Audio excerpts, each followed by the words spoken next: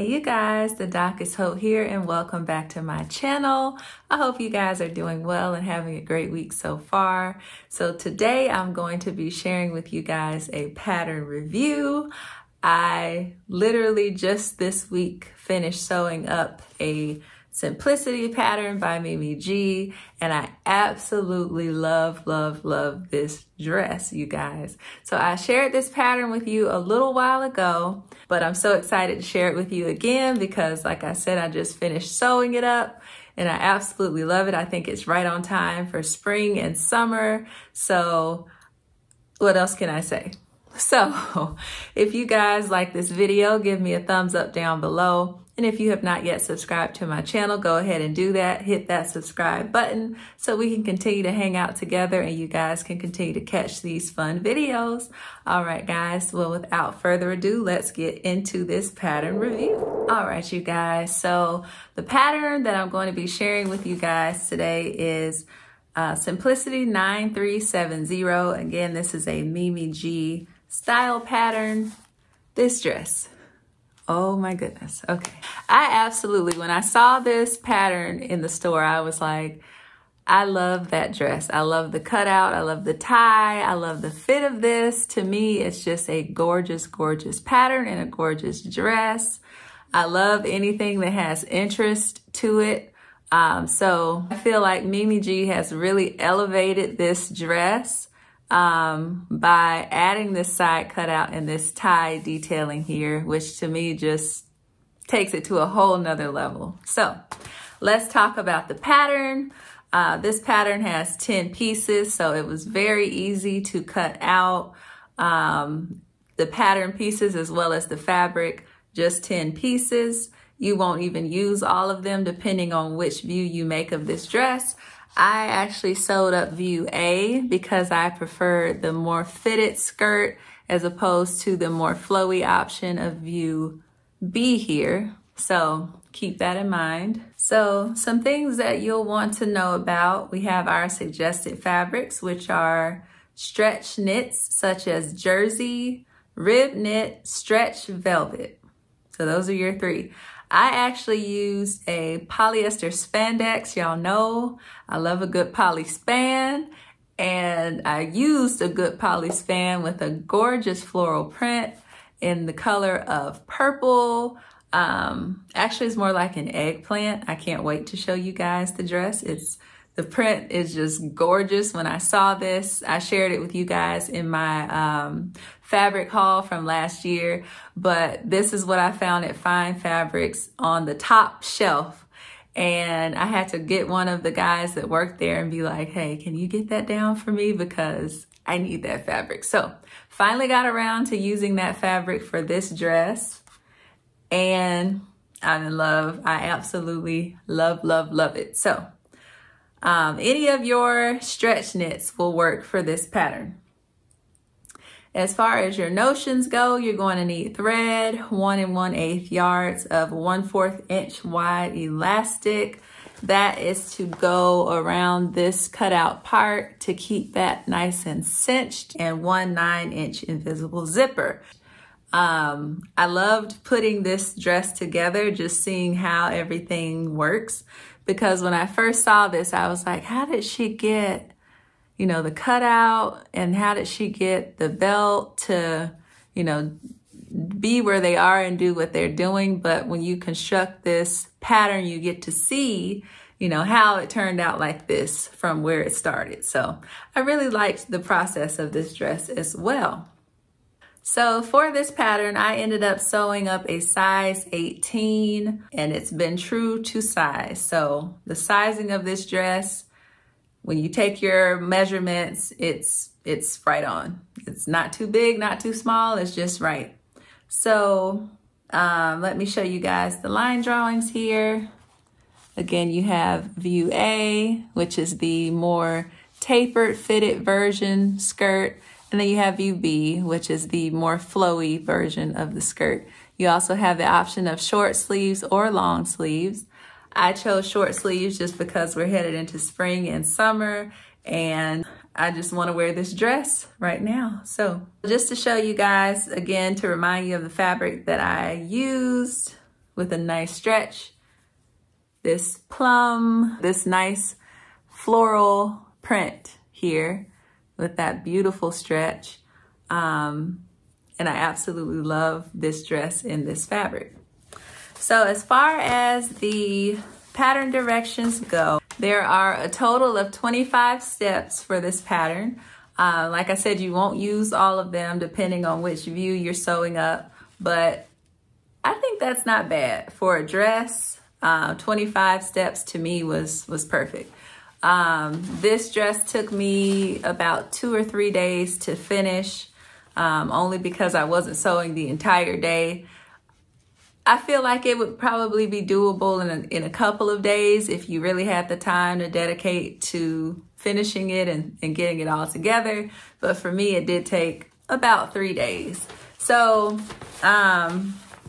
some things that you'll want to know. We have your cutting layout here. Again, I sewed up view A, so I will show you guys that layout, which is here. So what I did was folded my fabric right sides together, and I put my pattern pieces number 3, 4, 7, and 8 on the folded fabric and cut those out. None of this is cut on fold. All of these are cut to, not on fold. And then I opened up my remaining fabric in a single thickness and cut out pieces 1, 2, and 9 because you'll just need one of those. So this is our bodice. This is our neckband. And then we have our tie, our sleeves, and then our skirt front and back. So that is the cutting layout for this particular view of the pattern. So pretty straightforward with the directions. Nothing was too tricky, if you will.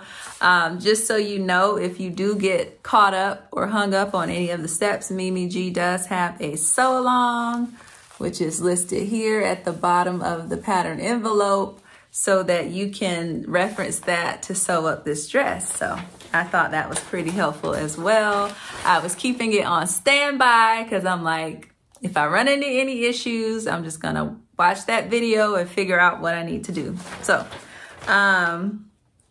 let's see, you start off with sewing your sleeves to your bodice, and then you actually have a sleeve front and a sleeve back, which gives this dress some added dimension to me. It's not just one piece of sleeve, so I thought that was nice. Then you're going to attach your neckband. You're going to apply your zipper. There is an invisible zipper here. After that, you go on to adding your putting your front and back bodice together. And then once you've gotten that, you're going to insert your elastic. So you're inserting the elastic again in the portion of this pattern that there's this cutout. So you're doing your bodice elastic first right in here. And then you're going to go on to sew your front and back of one side of your skirt together. And then you're going to add elastic on the skirt here in the cutout. And then once you've done that, you're going to put your skirt and your bodice together. And the next step is going to be your tie. So you're going to actually leave a half of this dress open so that you can put your ties on there and then sew that side seam to hide the raw edges of the tie. So love that. Love how that came together. And that's pretty much the end of this pattern, you guys. Again, once you stitch that other side seam together, it's just your finishes. The bottom hems of your sleeves and the bottom hem of your dress. I actually ended up using a twin stitch needle, which I love, love, love, especially for knits. It gave me a nice clean finish.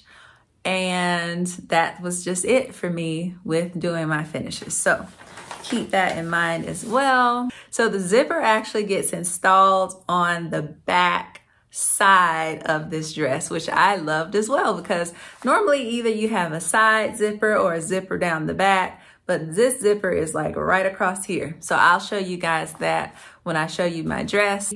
And then I'm actually going to show you guys on my mannequin what the dress looks like and how it turned out.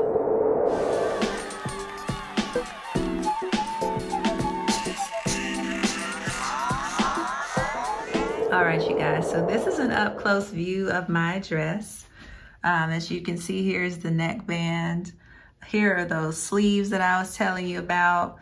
You see how it cuts here, kind of like a raglan type of cut. And then this is the, let's see, this is the front sleeve and this is the back sleeve. So you see again that seam here. So I love how they did that. Love how Mimi did that. This is my twin stitch needle hem on my sleeve. Again, I love how that was finished. Let me skip over to the other side. And then here's the zipper that I was telling you about. Zipper's right here. So it's right on the back left shoulder of the dress. Let me see if I can unzip it. Okay, I had to get it started with two hands so I can show you. So this is the zipper, and this is how you're gonna get in and out of this dress. I did have to, and it is in the directions, to slip stitch your zipper tape at the top just to give you a clean finish on that zipper. So I like that as well. Take you guys down to the cutout here, detail. Only thing that I think I would do different is use a straight stitch here, just because I don't really like that zigzag stitch, how it shows through. I would have liked a more clean straight stitch. So that's the only difference that I would make. Maybe you'll consider that if you make this dress. Here's the cutout bottom. And then here's my tie. So the tie is actually attached here to the front and back of the dress on the side. And you actually bring that around the front and then tie it on the side that's exposed here. So I love that. And then here's my skirt all the way down here. Oh, and my finishing with my hem. So here's the back of the dress with that zipper all the way down. It's a long dress to the bottom.